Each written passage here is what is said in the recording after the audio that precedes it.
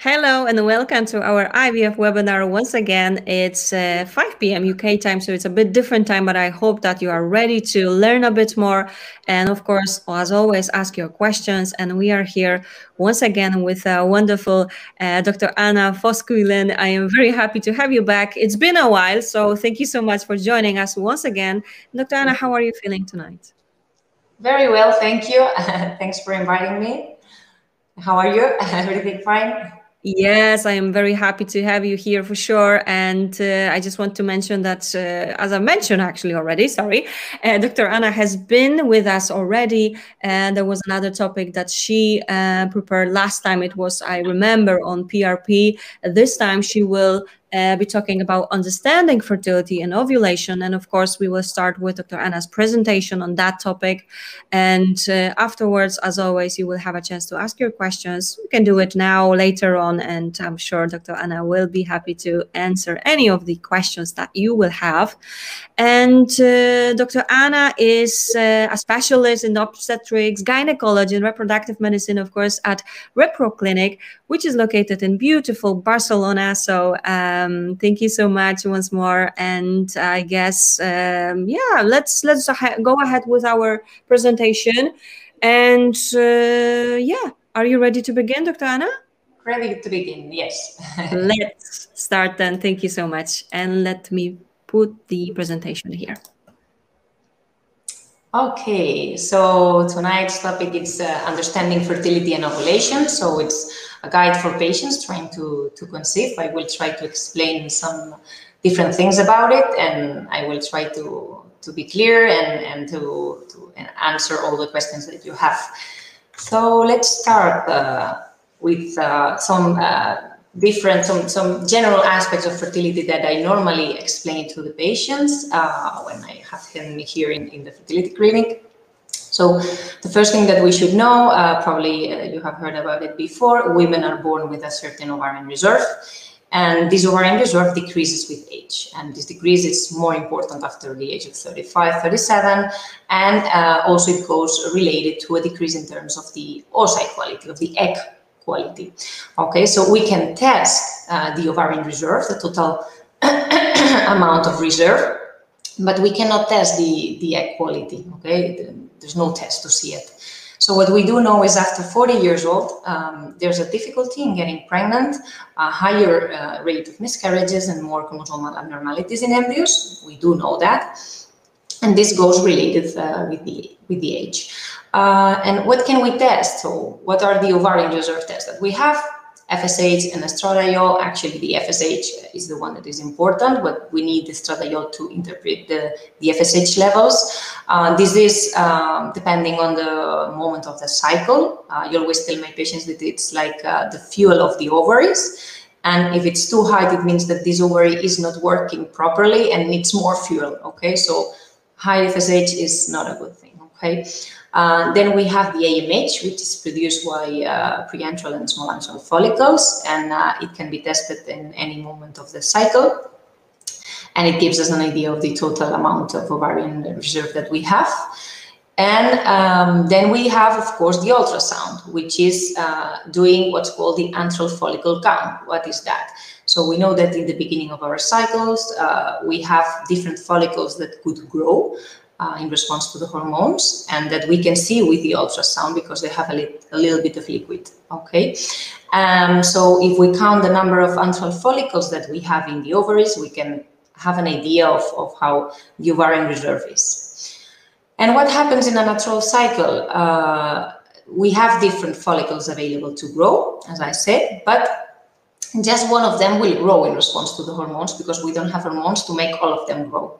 Okay, so we will lose the other ones, and actually we know that every month we lose a lot of follicles. Even if you're not ovulating, then we lose also a lot of follicles every month.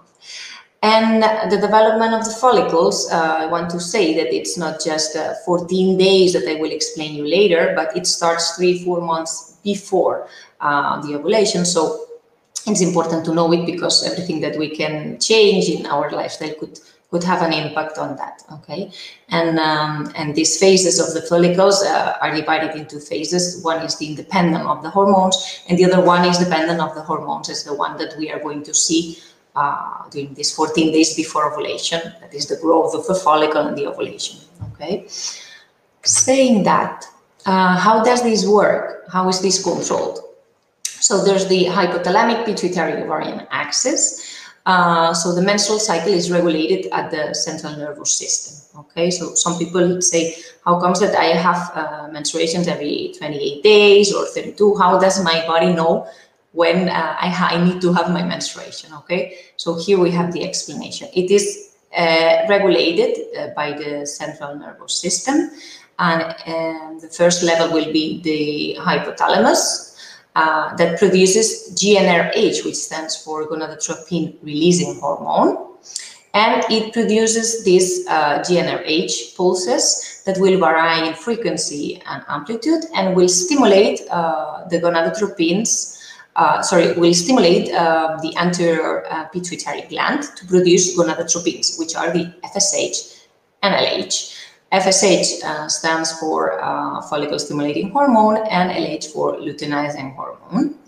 And these hormones are going to stimulate the ovaries, and the ovaries are going to produce several hormones that will also have an impact on the other previous phases of the cycle, sorry. So it will have an impact on the production of GnRH in the hypothalamus and also in the production of FSH. And that's kind of a circle that happens, and that is in that way to control all the cycle, okay? That's the way in which our body controls everything, with feedbacks, of positive feedback, negative feedback in different structures of our system. And also, let's say that some external stimuli could affect the hypothalamus and could change this axis, like stress, lack of sleep, sudden weight loss, or excessive exercise. And all this could create irregularity in our menses. So now let's go to the genital tract. Let's be a little bit more in that point, okay? So I will divide it in two phases, two different things. The follicular development, which is the development of the follicle in the ovary. And then the other part is the endometrial development, which is the growing of the lining of the endometrium that is inside the uterine cavity, and that will grow and then that will actually create the menstruation if we don't get pregnant, okay? So with cycles of 21 or 35 days, usually we think that they are ovulatory, so that we have an ovulation in them. So what happens normally in a cycle? First of all, as I said, we have different follicles available to grow, and they're like fighting for the FSH hormone. And then the FSH levels go a little bit down, and one follicle is selected like the dominant follicle, and we lose the other ones. And this one is the one that's going to grow and is going to ovulate later, okay? And while this is growing, this follicle is growing, it produces estrogens. And these estrogens, as you can see, will increase progressively. And the impact of the estrogens on the endometrial development will be that after menstruation starts the proliferative phase of the endometrium that is in response of these estrogens that produces this follicle. The endometrium lining will grow, okay? Then also these estrogens, this peak of estrogens will create the peak of LH and FSH, and the LH is the one that's going to be the one responsible for the ovulation, okay? And after this peak, we will have the ovulation. This egg will travel to the tube, to the fallopian tube. If we have sexual intercourse, the spermatozoids will swim up until the tube, and if there's fertilization, the embryo will be produced in the tube and then will travel until the uterine cavity, and there he will implant on the endometrium, okay? So what happens after the ovulation? Apart from that, what happens in the ovary? We will have a scar in the ovary, which is the corpus luteum that produces progesterone. So what we see is that after ovulation, the progesterone is going to rise, okay? And this progesterone will be also responsible for changing the endometrium, okay? So giving a maturation of the endometrium so that the endometrium can receive the embryo and let the embryo implant, okay? So that would be more or less what happens in our cycles. And now some tips about ovulation and fertilization. So ideally, to have a general idea of what we have to do to try to conceive, okay? We should have sexual intercourse as close to ovulation as possible, but it's true that we are not a clock, so it's not easy to know exactly when you're ovulating. So you should know that ovulation takes place approximately 14 days before your period. And I say before your period because we know that the luteal phase, which is the phase after the ovulation, normally it's very stabil. So we know that 14 days before the ovulation takes place, okay? In longer periods, for example, or shorter periods, what normally varies is the follicular phase, okay? So that's why we count from the menses 14 days before, okay? So another important thing to know is that the egg has the possibility of surviving for 12 or 24 hours, okay? And that sperm can survive between 2 and 5 days in the female genital tract. So therefore, it is recommended to start intercourse at least 4 or 5 days before the middle of the cycle, okay? And then, or actually the date in which you think you're going to ovulate approximately, so that the sperm is waiting for the egg, and to have sexual intercourse every other day or even also daily. Some different things that you can check, some signs of ovulation that we can see. On one hand, to time the ovulation to see when we are ovulating and to see when we could have sexual intercourse with the best chances, we can look at the vaginal discharge. So normally, right before ovulation, because we have this peak of estrogens, we have a vaginal discharge that is clear and stretchy, okay? This is something that we can see, but of course it can vary if we have any infection or anything, or I mean, if it can change a little bit. It's not very, very accurate, but it's something that you can look at. And we can look at also at other natural signs like pelvic discomfort, a little bit of pain. Some people feel it when they are ovulating, okay? Also, some people tell that they have emotional changes. It's also described an increased libido, okay, which is very normal. Actually, it should be like that. Nature knows a lot and is wise. Okay, and then other things that happens during or quite soon before ovulation are the LH and estrogen peak that we could test with different in blood, in urine, etc. And then also with serial ultrasounds, we could see how this follicle is growing and how it is close to the ovulation. Okay. And things that you could see after ovulation, okay? So after ovulation, we know that, so these ones are the ones to know a little bit more about yourself, to know your body a little bit better. What we do know is that the body temperature will increase because the corpus luteum, that was this car that I told you in the ovary after ovulation, produces progesterone, and this stimulates the central nervous system to increase the temperature of the body. Okay, and then also we can test progesterone levels in mid-luteal phase, which is 7 days after ovulation, and see if it's positive or not. And with that, we can be sure that if we have ovulated or not. Another thing that we could do at home, actually, what could we do at home? The LH tests that are based on the detection of the LH surge in urine, and actually this must be done from 4 or 5 days before the middle of the cycle or before the time that you think that you're going to ovulate. So it would be great to charter some previous months to take in consideration these 14 days previous to the menstruation, so that you can count more or less in which days you normally are ovulating, okay? And then ideally it would be done every 12 hours or 24 hours to avoid missing shorter peaks, okay? Every 12 hours probably we will see the peak.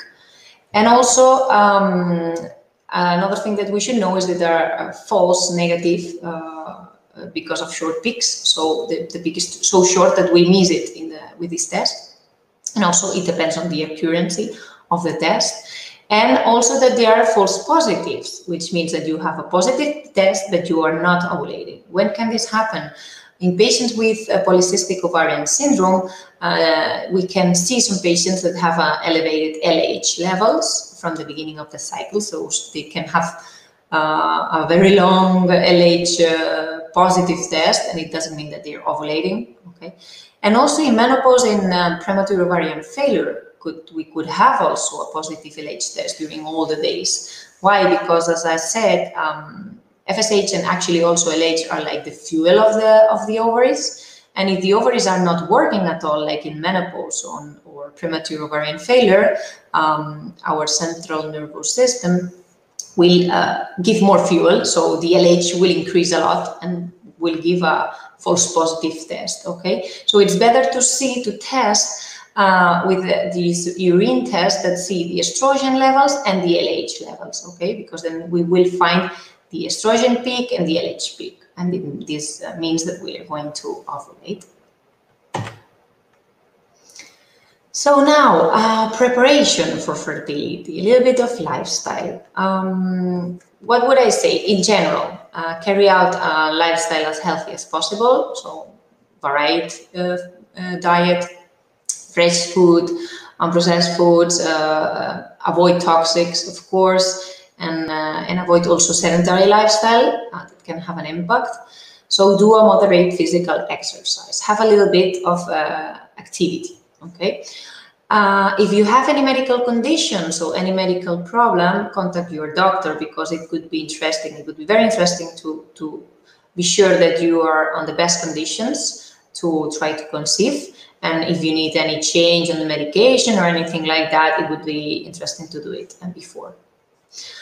Also, there are other types of treatments that have been postulated as possible aids for quality improvement of the eggs, but this is more for assisted reproductive techniques like melatonin, CoQ10, all these things, but there's not a strong, consistent scientific evidence to say that it really helps a lot, okay, to change the quality or possibilities of achieving a pregnancy, and at least not in normal fertility, okay, in trying naturally at home, okay.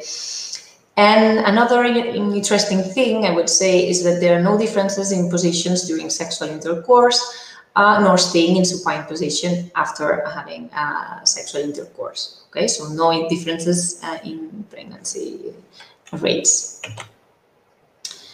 So after that, about diet, which is very important. So all these lifestyle things, I mean, are important because everything that we can change before will help can help the quality of the eggs and can increase our chances. Okay, but it's true that diet has not demonstrated that it can improve a lot the quality of the eggs or things like that. But it's something that we think it's important to have a very varied and equilibrated diet, to eat complex carbohydrates, more rice, potatoes, things like that, monounsaturated fats, omega fatty acids, fresh vegetables and fruits, nuts, cereals, blue fish, also meat. Okay, better eat things that are organic.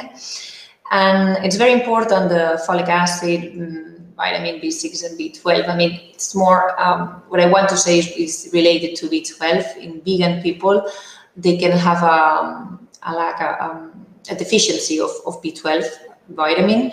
So it's important to supplement with this vitamin. Normally they are supplemented, vegan people, okay? With vegetarian people, it's not a problem because they take eggs and dairy, so it should not be a problem. And then another thing is avoid what I had said, no? Avoid processed foods, saturated fats, sugary drinks, so have a healthy diet. And talking about folic acid, which is very important, okay, so that's the thing that I will tell you that you need to start before trying to conceive, okay. Folic acid is very important for the nervous system formation, for the closure of the neural tube, and this happens early during pregnancy. So it's important to have these levels correct before, okay, before knowing that we are pregnant. Where can we find it? In green leafy vegetables, citrus, legumes, liver, seafood, blue fish, but more in vegetables than in foods of animal origin. And another thing is it's better to steam or eat crude or raw these vegetables than cook or freeze them, because the amount of folic acid can decrease. And then what I told you, right? So it's important to start a preconception multivitamin or a folic acid supplement to make sure that the levels are correct when you're looking for a pregnancy. Weight. So weight is also important. What we counsel is to have a normal BMI. So it should be between 18 and 25, okay? What I just told you, variations in diet have not actually been shown an influence on the results, more in assisted reproductive techniques, okay, because we have more data on that. But what has been shown to improve the results is having a correct BMI, okay, before ART. What we do know is with patients with normal fertility, right? In patients with very low BMI, we could have an ovulation problems because your body thinks that you're under stress, you don't have enough food, okay? So actually, that's the reason why you don't ovulate, because the body thinks that it's not the best condition to get pregnant, okay? And in obese patients, what we can find is irregular periods. Obese would be more than 30 of BMI, okay? So we can have irregular periods, increased risk of insulin resistance, more miscarriage rates, complications during pregnancy, okay? And more complicated deliveries. So it's recommended to contact a nutritionist when we have an abnormal body mass index. So to try to have the best conditions and to have the best outcomes, also for pregnancy, actually giving birth, all of that. And now about vitamin D. So what we have about vitamin D, I don't know what we cannot see it, but I will explain it. So we can get the vitamin D with the food intake, okay? But this is normally insufficient. It will be liver cuts or things like that, okay? I always remember my dad from the Netherlands, and he always tell me that when he was little, his mom gave him cod liver, and it was horrible to supplement the vitamin D, okay? And the other source that we have of vitamin D is the sun, okay? So that's why we have this picture of the sun. And we synthesize the vitamin D in our skin in response to the ultraviolet rays, okay? So the best thing would be at least being 30 minutes under the sun, okay, with arms and legs exposed, or back also, to try to have a good level. And actually it's important because it has an important role in phosphocalcium metabolism, in immunological aspect system, okay? We know that it has an important role, and that it also can have an important role in fertility, because it can have an impact. It could have an impact on natural fertility and also in the quality of the eggs, and when we do assisted reproductive techniques, in the implantation rates that we can have. And normally we try to have levels of more than 30. That would be the correct levels. If it's under 30, we normally treat it, but we know actually what has been demonstrated is that lower than 20 is what can give us a little bit more problems regarding to fertility, okay? But less than 30, we normally treat it because it's easy and it's not harmful. Of course, we need to continue testing if this supplement of vitamins is correct. We normally give like 2,000 units more or less, okay? And or 1,000. It depends on the levels that we see and on all the how quickly you want to resolve that, okay? And of course, that what I was saying, we normally test these levels every 4 weeks or something like that, to make sure that the levels are correct and not too high. I didn't see any patient with too high levels, but still, I mean, it's a supplement, so it's good to control it. About alcohol and drugs. So about alcohol, it can have an inhibitory effect at the central nervous system, and this can have an effect on at the testicular level, irregular menses, quality of the oocytes. It could also have in man it can create an increased DNA fragmentation of the spermatozoid, so that the genetic material of the spermatozoids is altered, it's fragmented, okay, and this could be related with more miscarriage rates. It could have an impact on morphology and count, okay. What we know is it is not, what we know is that it is dose dependent, okay, so it depends on how much you drink. From 8 weeks, it could be from 8 weeks, 8 units a week, sorry, of alcohol. It could have a negative impact, as I am telling, okay. 1 small glass of wine is 1.5 units, more or less. So actually, it's something a little bit, I mean, controversial. I mean, all these negative effects have been demonstrated in very high levels. So low levels of alcohol during the week, I mean, like moderate intake, it's necessarily not going to have a big impact on fertility, okay? So I would say like once a week, drink a glass of wine or things like that. It should not be very important. So that's what I counsel my patients, okay? But it is true that during pregnancy, I totally, absolutely, we should avoid it, okay? Because it can create malformations on the embryos. It can give problems. So it's very important to avoid it during pregnancy. That's something that we do know, and we know that it can have a big impact.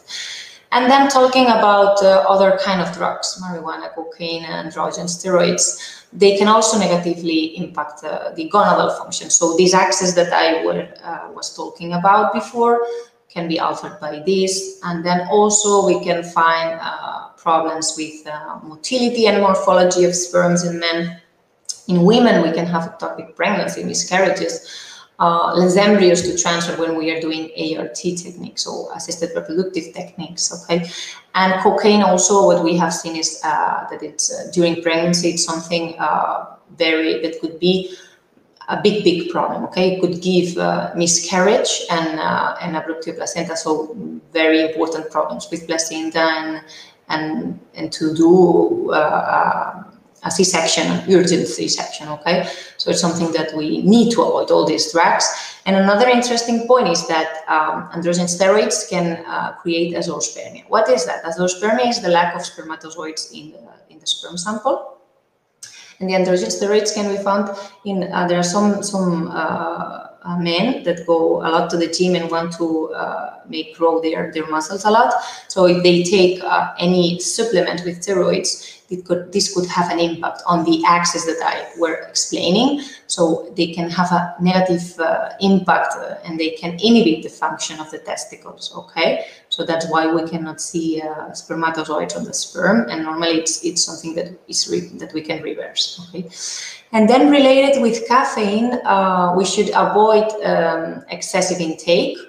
It is something that it's a little bit controversial, but we always say like 1 or 2 coffees a day would be okay for our patients. And it could have an impact if we take a lot of coffees in DNA fragmentation of the sperm, of the spermatozoids, and this could be related also with miscarriages.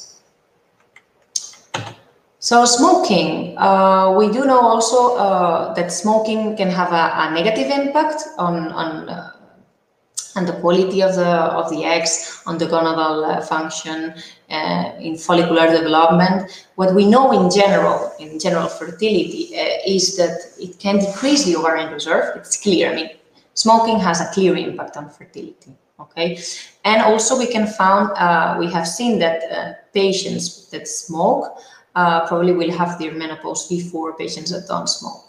Okay, and it can also have an impact on tubal function. Of course, during pregnancy, it can create more miscarriages during pregnancy, placental dysfunction. That means that the placenta doesn't work correctly, so the embryo and the baby doesn't grow as it should be.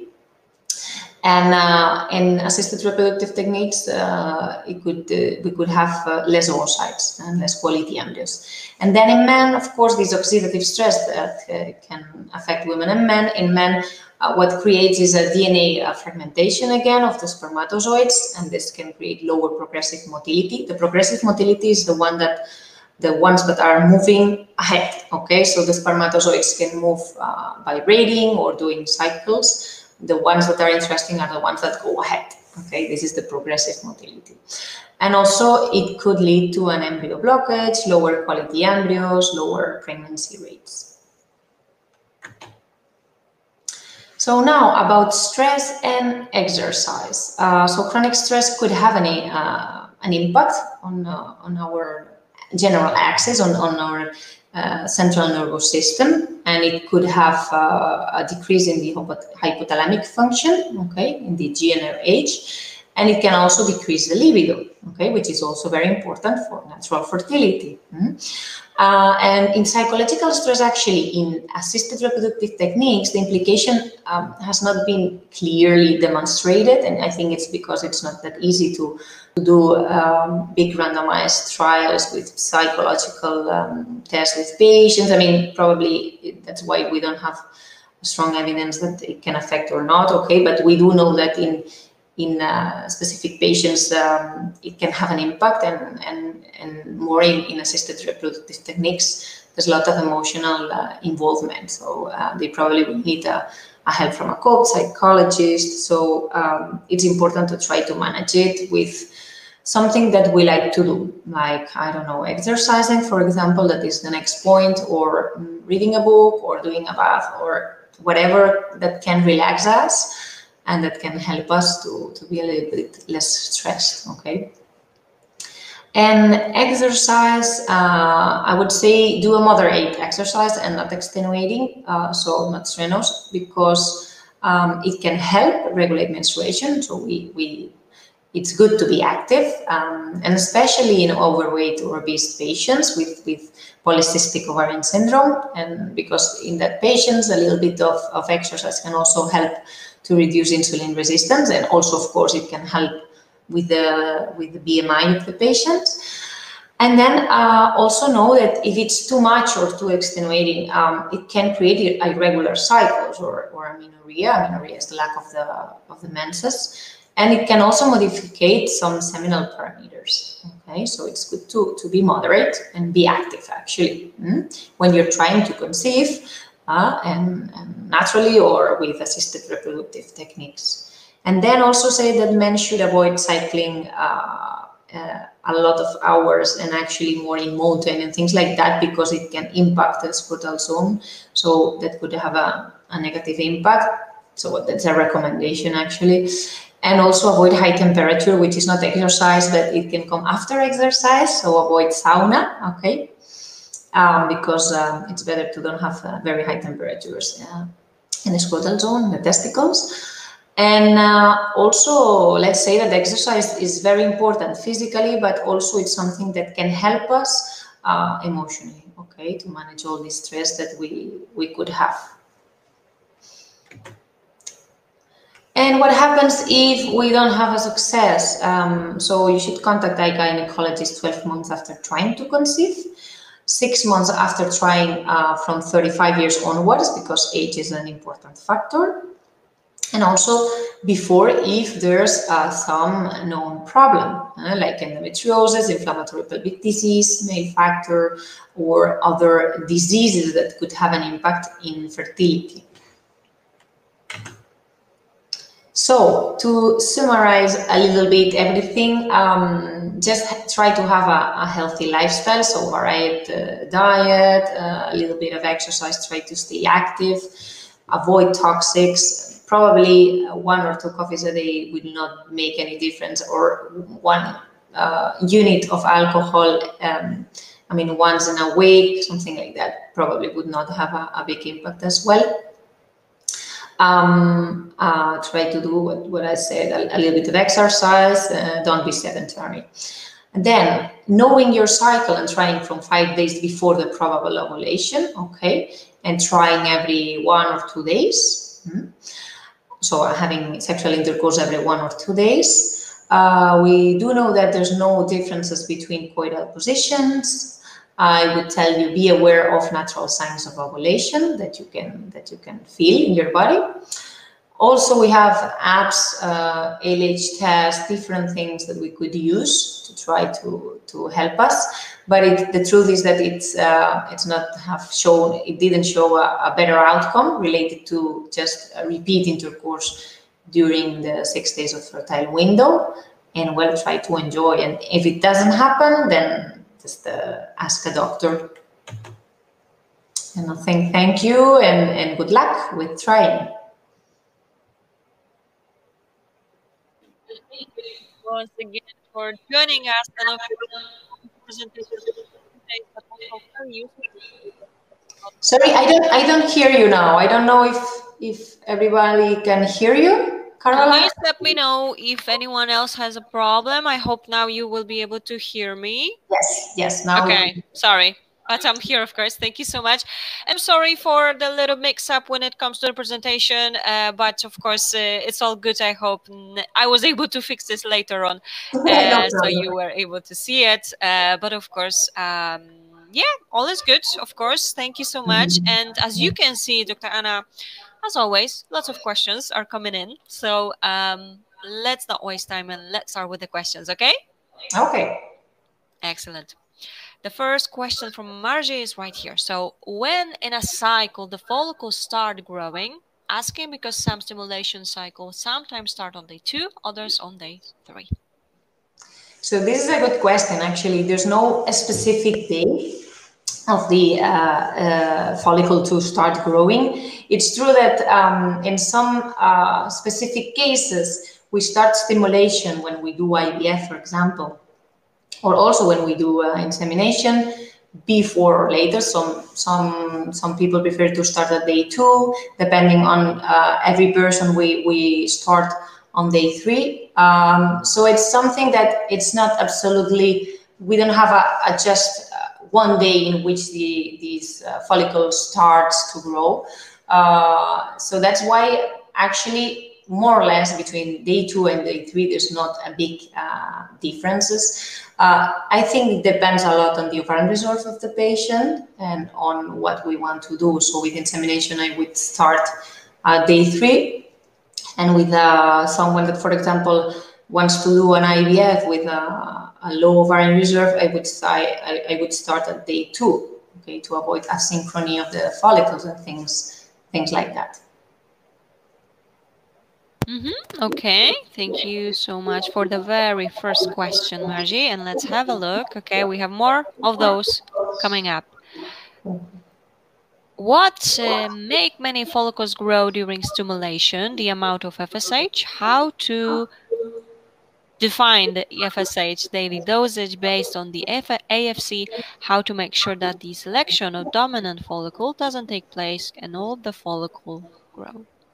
Okay, that are good questions. It's general IVF treatments, actually. So the thing is that what we have in a natural cycle is FSH that makes grow a little bit different cycles when they are very small, okay? But then these FSH levels start to decrease a little bit, and just the follicle that is the dominant one because it has more receptors for the FSH than the other ones, this one is going to keep all the FSH, and this one is the one that's going to be able to grow. So how do we do it to make more than one grow? Just giving more FSH. I mean, we give external FSH levels to try to give hormones for all the follicles, okay? Of course, it's not mathematics. It doesn't mean that even if we do if we give you a correct dose, all them are going to grow, because it depends a lot on your response, on every patient. It's very different, okay? But the thing is, we give more FSH to try to make all of them grow, okay? okay, within a security for the patient, of course. How to define the FSH that we give daily, like with injections, with IVF treatments, or even with insemination, because in insemination we can also give a little bit of stimulation to try to increase the outcomes. This is based on different things: the antral follicle count, the age, the weight, the body mass index, okay, which is also important, and also if you have done previous cycles. So we can have an idea, but if you, for example, have done another cycle that went well or wrong, or this can give us an idea of how to change it, and which dose do you need, or which kind of medication doesn't work with you, okay? So how to make sure that this selection of the dominant follicle doesn't take place, so that we can make all of them grow? So giving more hormones, more FSH levels, starting the stimulation soon, I would say, more in people that have a low ovarian reserve, because when we have low ovarian reserve, we have higher levels of FSH, okay, because the fuel is higher, okay, for the ovaries. So that means that mostly what happens when we have low ovarian reserve and high FSH levels, the cycle shortens. And why does the cycle shortens? Because the follicular growth starts before that it should, so before the menstruation, okay? And this can lead to a process in which we stimulate your ovaries, but one follicle has already been selected, okay? And then we have what's called the asynchrony, even if we are giving you a lot of or enough FSH. So to manage that, normally we give a preparation before the menstruation, before starting the IVF treatments, if we think it is necessary, and it depends on every case and on every patient. And again, thank you so much for yet another definitely interesting question, and of course for your explanation to this one. Okay, and I guess let's have a look at the next question. So what is the normal life for fertility? 26, 27 is okay? The normal would be more between 18 and 25. After 25, there's a little bit of overweight, but it's not something that has been demonstrated that it can have an impact. So what we do know is less than 18 could have an impact. More than 30 could have an impact. And actually the best thing would be having a 25 maximum, but 26, 27, actually there's no conclusive evidence that says that this can have an impact. Okay, so probably it's not going to be a bad BMI. Okay, but it's also important is to do a healthy lifestyle and do exercise. Okay, even if we have a little bit of overweight, and it can also help in that sense. Understood. Thank you so much for the clarification here. Okay, Angela has another question. So what is the chance of having any good eggs at 44 and AMH of 11? 11, probably it's talking about like moles, I think. So actually the thing is, the probabilities of having good eggs with 44 years old are very low. Okay, so what we do know is that actually after the age of 43, and actually with 43 also already, we start to recommend our patients to go for egg donation. Why? Because we know that the probabilities of having a success are very low. Okay, less than 5%. It is true that it depends on every patient. It depends, of course, on the AMH amount, everything, but it's something that I mean, we have to be very clear. Quality goes related with age, and this is the reason why we know that the probabilities will be low. The thing is that we cannot test the quality, as I told you. So probably if you have a good ovarian reserve, 44 years old, I mean, probably I would ask you for more tests, the FSH levels, the alpha follicle count. I would test more things to see how everything is. I would also take in consideration if you have done treatments before or for how long you have been looking, okay, because it can give you also ideas, okay? But still, I mean, we do know that after 43, the quality becomes much worse, okay? And the probabilities of having good eggs are less than 5%. All right, again, thank you so much for that explanation. And let's have a look. Okay, next one is a bit of a longer question. Could you please let me know what it means if there is a positive result for cytomegalovirus of 132.2 positive, also positive for chlamydia, when 1.1 is positive and erythrocytes is 10.5, when the range is 5.9, 9.90 in a pregnant woman? Okay, so let's start. Yes, of course. Phase by phase.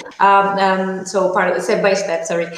So let's see. First thing is, it's very important. I mean, probably you're pregnant and then they have done all this tests on you, this blood test. So one thing that is important is also the symptoms, if you have any symptom or any problem. It's just probably a normal blood test. What we look at when we look at the cytomegalovirus is a virus that can have a big impact if you get it being pregnant, okay? So what we look at is the IgG antibodies, okay, and the IgM antibodies, okay? So actually, if you have IgG antibodies that are positive before the pregnancy, it means that an IgM negative, it means that you're immunized. So that you had this cytomegalovirus virus before, years before, months before, okay, and that you are immune to it, okay. This is something, it's a virus that is very typical in children that go to the kindergarten, okay, so very little children, and probably you got that before. It could be because of one child that you had before, or it could be because you had it when you were a child, okay. So actually, with just an IgG positive test, if the IgM is negative, it means that you're immune for it, so that you don't have this high risk of getting it during pregnancy, okay? There's also the possibility of reactivation, but this is a low probability of having an impact on the baby, okay? And it's also not very frequent. So actually, in this sense, it is correct. Then positive for chlamydia when it was, it could have, I mean, there are different tests for chlamydia, so it could be something that you had in the past, okay? For sure, I will counsel to look at it with your obstetrician, so to look at everything super carefully and look if everything is correct, okay? For the chlamydia, normally it's better to do PCR test in the cervix because it's more accurate, and because chlamydia some antibodies of chlamydia can stay positive because you had it in the past, for example, or it can be also that there are some cross reactions and it's a false positive. But it's something that we should look at, okay? I think it's just because you had it probably in the past, but it depends exactly on which test they have done and all your signs and everything, okay? But probably it's something about the past. And then about the erythrocytes, I think it's not a very important thing about the erythrocytes. We know that during pregnancy, but again, I would contact my obstetrician and hear what he or she needs to, what he thinks about it, okay? What we do know during pregnancy is that we normally have a change in the hemogram, that we can have more anemia, okay, or actually the levels of hemoglobin, for example, lower down a little bit. So that's also a reason why during pregnancy, normally, also it's something that we can do after the second trimester or from the second trimester and on, we can take a little bit of iron supplements for the hemogram. That we also think that it's important. Thank you for the detailed question indeed, and of course for detailed answer to it as well. Okay, let's have a look at the next question, this time a shorter one. Could beta blocker affect fertility in women? I'm not sure about that. I didn't read about beta blockers affecting fertility, so I think probably not, that it doesn't have an impact on fertility in women, but I probably should look a little bit more data about it. But if I had to say something, I would say probably not, okay? Okay, of course, understood. Thank you for that. And there's a thank you from Angela from our previous patient in regards to the previous question, of course. Okay, next one is right here. So could painkiller drug like ibuprofen taken for a short time affect fertility? So this is interesting because sometimes it could affect the ovulation. It could have an impact on the ovulation. It's true, because all the process that takes place in the ovulation and the endometrium and everything needs some different metabolism and chemicals from the body. Okay, to release this egg from the follicle. All this needs a lot of process with prostaglandins and different things. Okay. And it's true that ibuprofen stops the prostaglandins, so it could have an impact. I mean, probably it's not very important, but normally we tell our patients to avoid ibuprofen during fertility treatments, okay, for that kind of reasons. Probably in a natural cycle, if you're trying at home and if you take one day ibuprofen, I mean, it would be bad luck that it affects a lot, okay, at this cycle. But we do know that when we are doing assisted reproductive techniques, sometimes we recommend, I mean, not sometimes, we recommend to try to avoid ibuprofen. All right, thank you so much for the clarification, of course, to this one as well. Okay, next one is definitely something we hear quite often. How fast does AMH drop after 39 each year? That's a good question. It's a very good question. I mean, we do know that AMH drops, but it depends on every patient. So we don't know if you're the one that's going to have a big drop in 1 year or in 6 months. Probably there will be a drop, but not very, very important with the 39, but still, it depends on every patient. And the more time that goes on, I mean, with 40, 41, 42, every time this drop is faster, okay? Sometimes people ask me, like, when they have low ovarian reserve, they ask me, is it that I had a very fast drop or what happened? So we cannot know if they had like a very fast drop or if they have from the basal, they have less ovarian reserve, okay, from the beginning of their lives. And same thing with that. So we don't know how fast your AMH will drop after 39 each year. But probably, I mean, if you're thinking of trying to conceive, I will strongly recommend you to start already, okay, to avoid any other problems with this decrease of ovarian reserve. All right, thank you for that. Definitely helpful. Okay, let's have a look. Next question is here from Anna this time. Every month during ovulation, I get bladder pain and heavy dual abdominal pain lasting 2 days. I never had that before. What would be the cause of that? Would this prevent implantation? So that's a good question. I mean, during ovulation, all this, there's like a movement of the genital tract. Also, there can be some contraction, or maybe when you ovulate, there's like a little bit of the ovaries is like, you know, moving a little bit, and this creates a little bit of abdominal discomfort. Actually, if you have heavy abdominal pain for 2 days, or you have like bladder pain, all these things probably are related to this ovulation, to a not normal ovulation, but something has happened with your body, because we are always changing.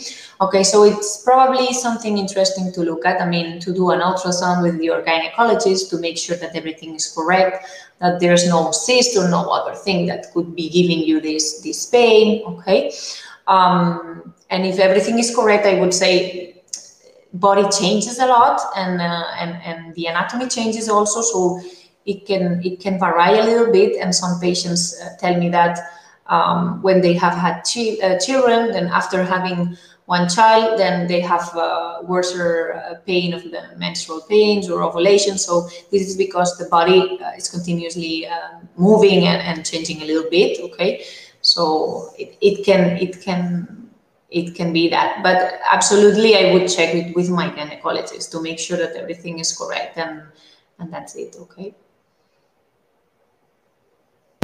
Okay, of course. Thank you so much for that advice.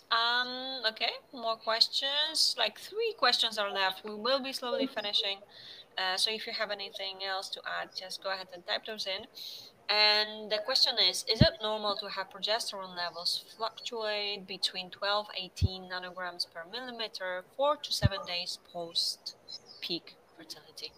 Yes, it's something that we know that we can see, because when we have this progesterone created from the corpus luteum, it is because the central nervous system gives some pulses of LH continuously also, and there's like these pulses during the luteal phase are variating, and this can create a variation of the progesterone levels. Okay. But I would say if it's more than 6, it is telling us that you've ovulated, okay? And actually, these are correct levels of progesterone, okay? So don't worry about that. All right, thank you for that. And of course, there's a thank you from the patient for you right here. And yeah, next question again, a short one. So is low-carb diet good for fertility? It's a good question. I mean, I think what you should have is a normal carb diet, okay? Not excessive, also not a low carb diet, okay? I think the most regulated one, with a lot of food, a lot of variety food, fresh food more than processed foods, as I told you before. And probably what I tell you, better a normal carb diet than a low carb diet. I'm not an expert on nutrition, I have to say, but that's what we normally recommend, and that's what the evidence tells us. All right, excellent. Thank you so much for that. And one more here. I was given ibuprofen after egg retrieval as painkiller. It was a egg retrieval cycle only at the time, so it won't have any impact on fertility. No, I mean, if you have it like once and after the egg retrieval, I think it's not having a big impact on the quality, on the fertility. Okay. Also, it has it's a little bit controversial if it has an impact or not on endometrium.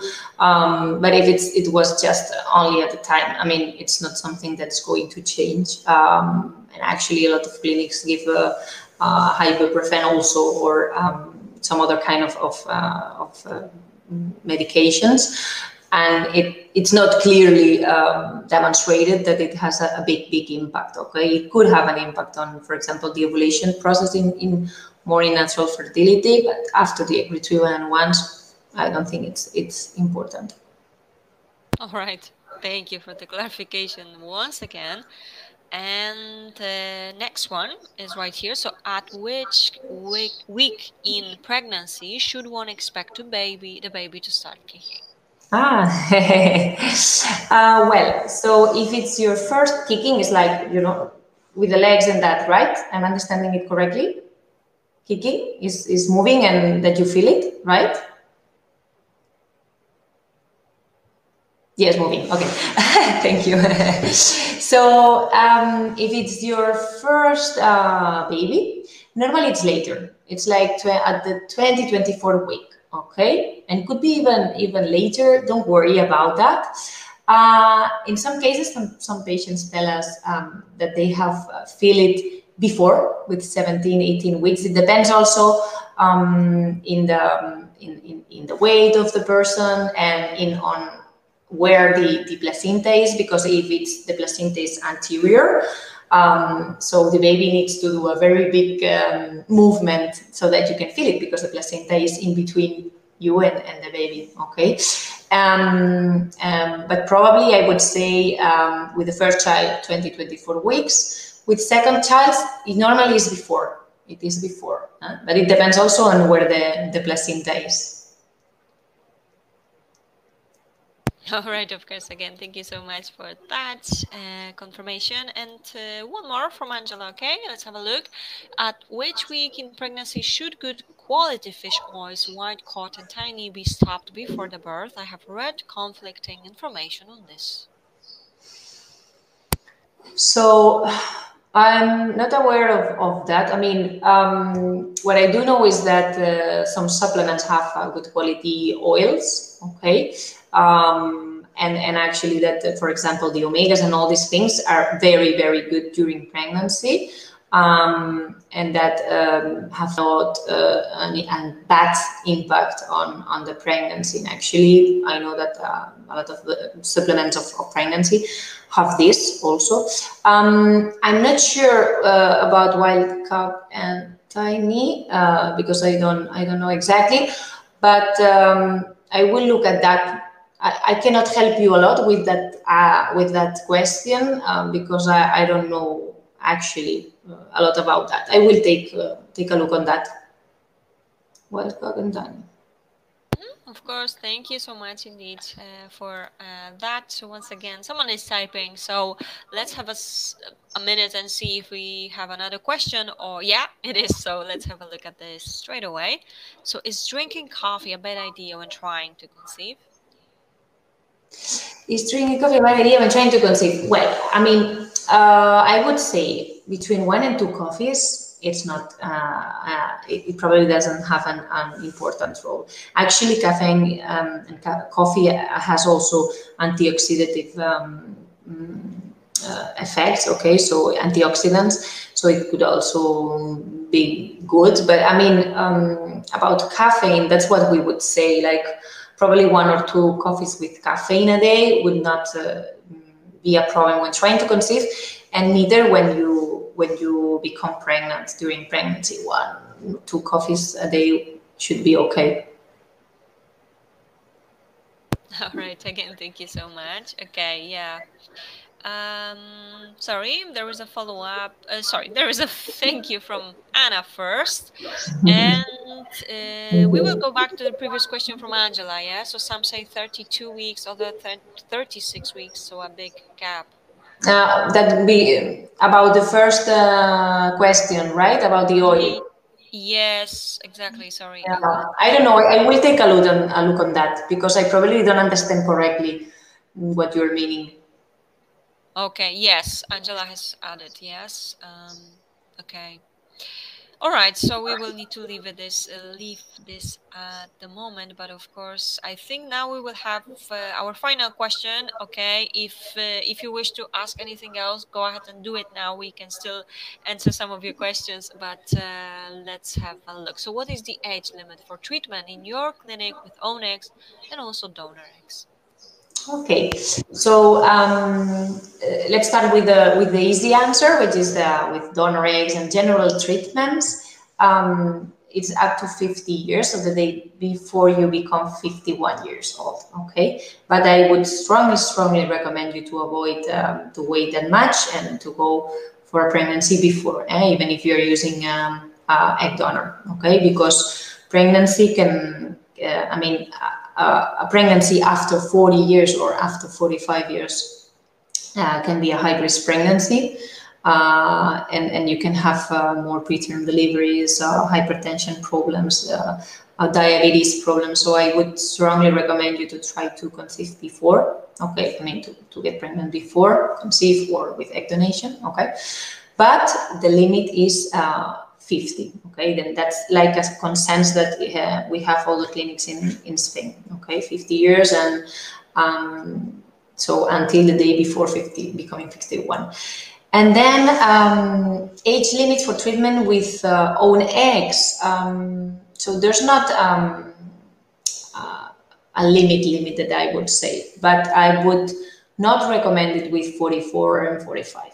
Okay, so absolutely not with 46 years. And with 44 and 45, I mean, 44 we could try if you had a very high ovarian reserve, and if I mean, taking into consideration all the history, everything that you've done before, and I probably would recommend you to go for egg donation, okay? But if you have a very high reserve, patients have very high reserve with 44 years old, sorry, we could try. It depends on every case and every patient.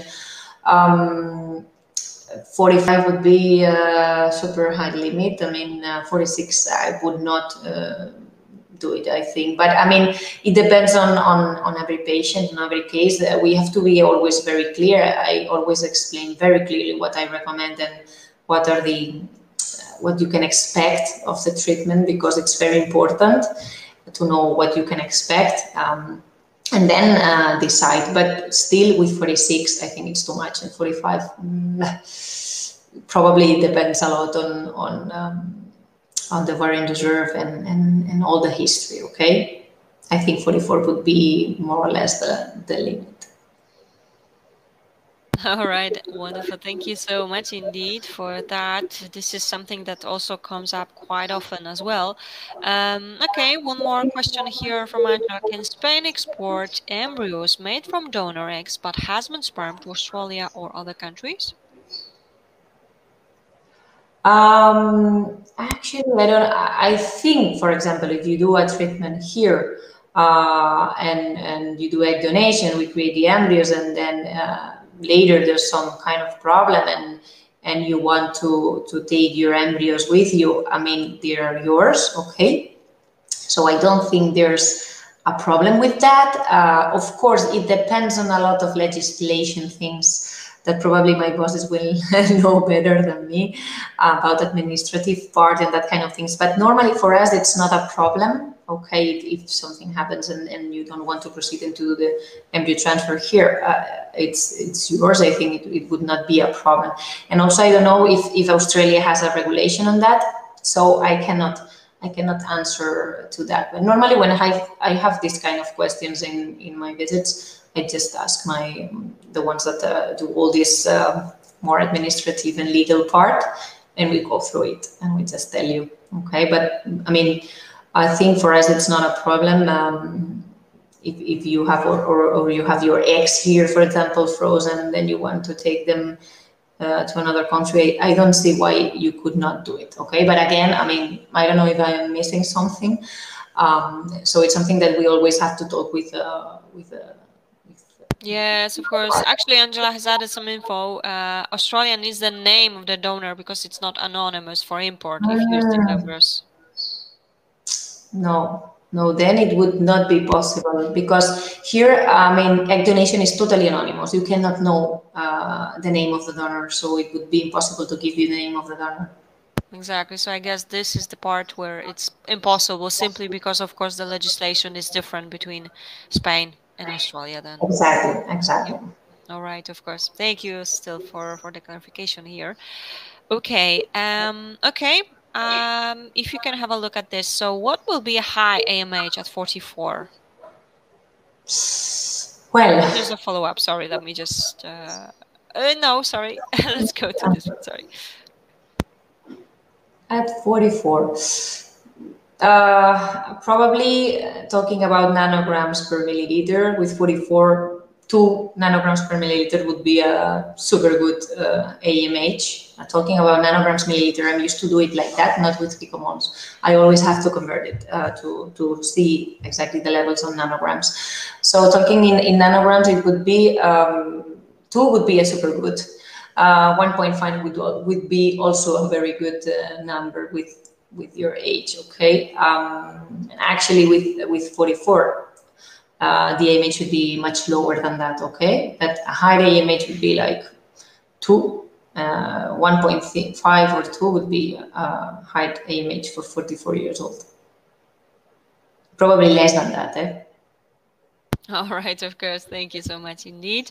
And I already showed you, I thought that it's the same patient, but it's a different patient. Anna has added AMH 35, age 39. Is this sufficient or too low? I have always to convert this to the nanograms. Do you have it in nanograms? I think it would be a good amount. I'm trying to count it. I think it's a good amount with 39. But still, I would look at it carefully with my calculator and look at it if it's correct. I mean, just that you know, what's a high AMH and what's a low AMH when talking about nanograms. Okay, sorry, because I have this the nanograms in my head. But when we talk about nanograms per milliliter, low ovarian reserve would be less than 1.2 or 1. Okay. And an optimal ovarian reserve would be more than 2.5 nanograms per milliliter.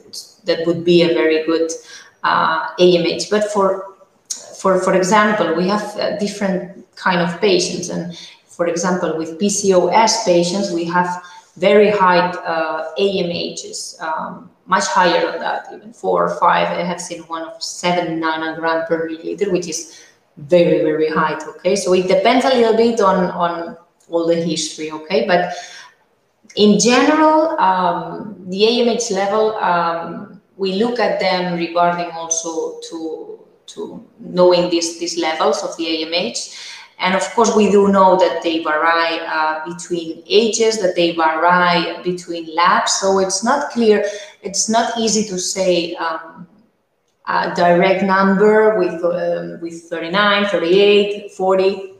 There's a lot of data, and it's there's not a consensus to say this is more or less. But what in which we have a consensus that less than 1.2 or less than 1 would be a low ovarian reserve, a low AMH, and more than 2.5 would be a very high and optimal ovarian reserve. Okay, so the normal range would be around those between. All right, thank you indeed for that once again.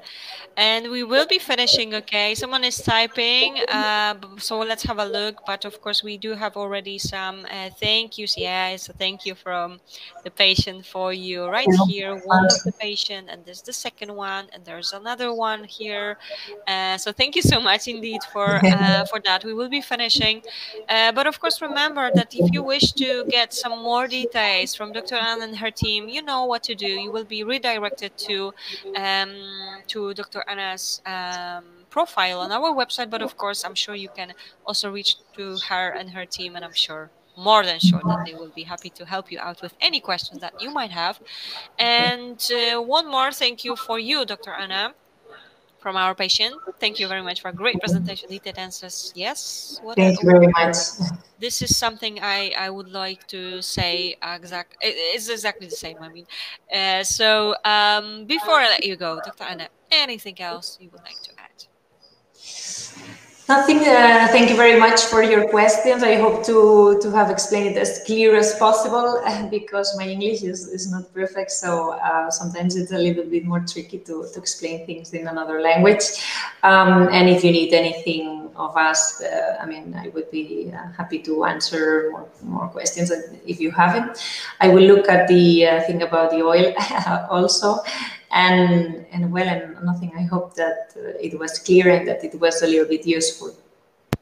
It was definitely a brilliant session. So thank you so much for everyone for all of your questions, because, you know, I love this back and forth question answer thing, simply because, you know, there are so many questions that you have, and sometimes you can surprise with those questions, right, Dr. Anna? Those questions can be quite surprising. So so we are even more happy when we get that, because of course that means we can help you a bit and also find out a bit more on other things ourselves, I guess, as well, in a way.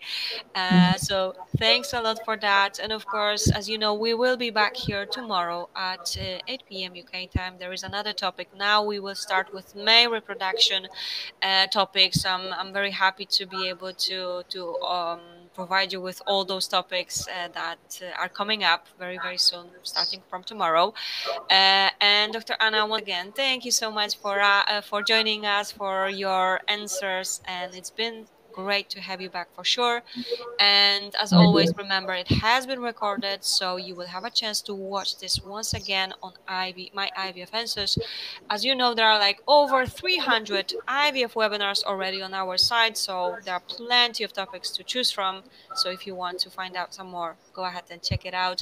And well, as you know, plenty of more events are coming up also starting from tomorrow. So go to our Facebook or Instagram and you will be able to see some other topics. And another doctor from Reproclinic will be with us actually next week. So also just have a look and check it.